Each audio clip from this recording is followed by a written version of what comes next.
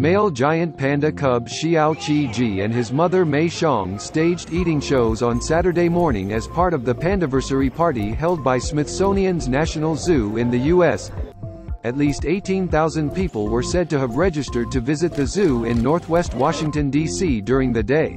Today we are celebrating 50 years of giant pandas at the National Zoo and the incredible partnership and conservation success story that we have made over the years. The best part about working with giant pandas is that we do work so closely with our colleagues in China, and it has been such an honor because everybody is interested in one thing, in saving a species, and we share information, we visit back and forth, we talk, we communicate, and the Panda program is a demonstration of our success.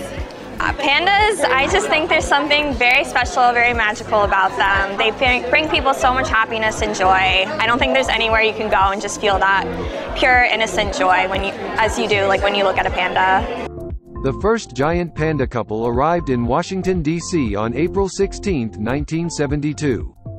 The former U.S. President Richard Nixon and his wife Patricia Nixon selected the Smithsonian's National Zoo as female Ling Ling and male Sing Sing's home in the United States. And this became quite an event, not because of Mrs. Nixon's presence, but because of the pandas, which were a great novelty. And everyone who sees pandas reacts the same way. They are cute, they are lovable, they don't seem at all dangerous.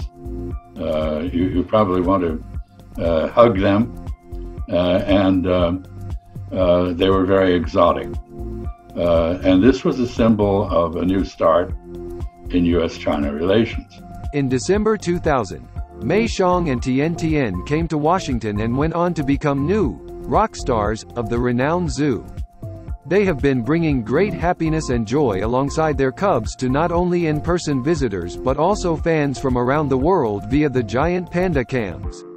Xiao-Qi, which means "little miracle" in Chinese, was born during the summer of 2020.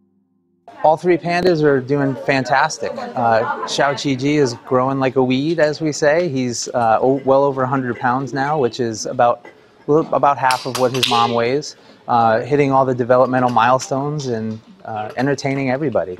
And mom and dad as well, Mei Xiang and Tian Tian, are also doing fantastic.